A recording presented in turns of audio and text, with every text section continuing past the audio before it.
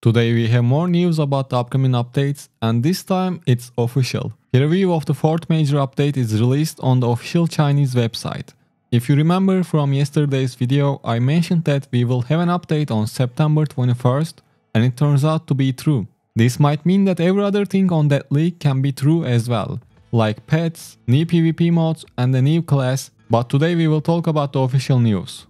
This new major update is called Dynasty Festival or something like that. Since these are translated from Chinese, some things might change.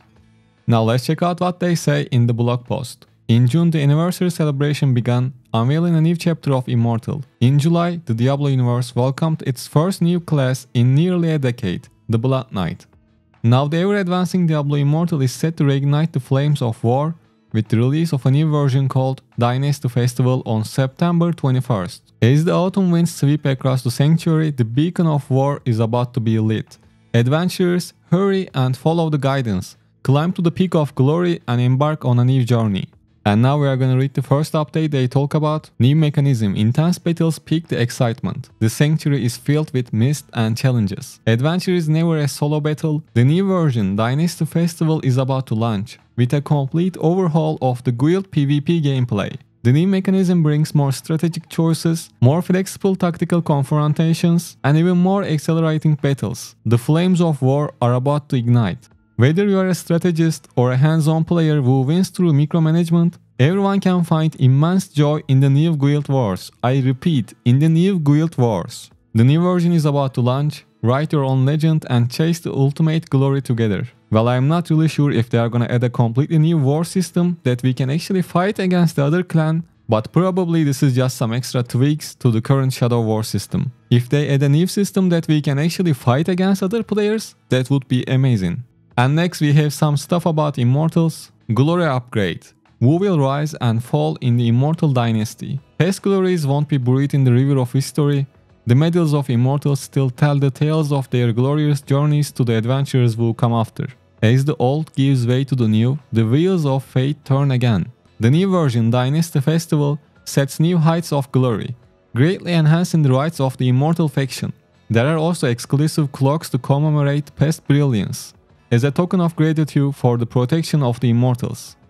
Well, this is not really revealing anything. If the wording is correct, they might add new cloaks, I don't know. But I'm expecting more rewards for Immortals. And I think they should reset the longest reign holders once every couple of months, so new clans can compete for it every so often.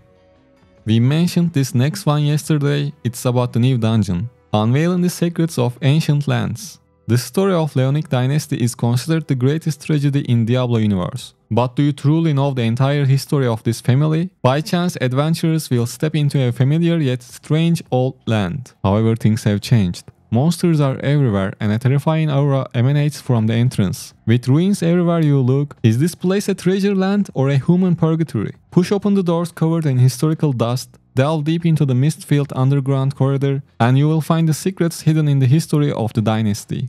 Well, this looks like a backstory of the dungeon, but we don't know if they are going to add the new set items with it. Hopefully they will add the new set items with this dungeon, so maybe we can see some changes in the current meta with the new possibilities that come with a new set.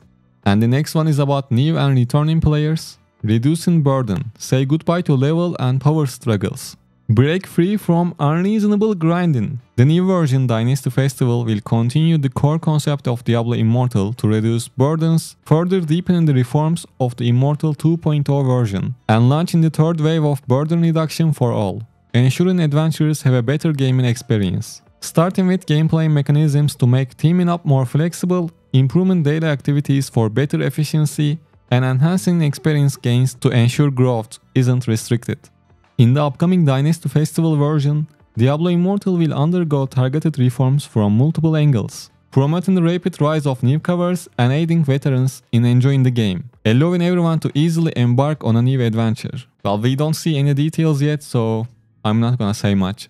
But the last one is exciting. It's called Dark Destruction God. The top glory in the decisive battle, Dark Destruction God.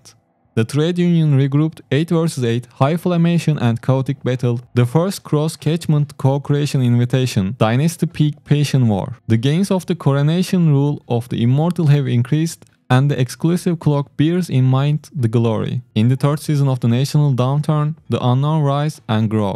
New copy of Tristram Cathedral recalling the death of the young king, the Wang dynasty. Well, only thing I understood from this is 8 vs 8, I guess we will wait and see. Hopefully all of these will be released on the global version of the game as well. I think that's all for this one. Let me know what do you think about this update in the comments. Take care.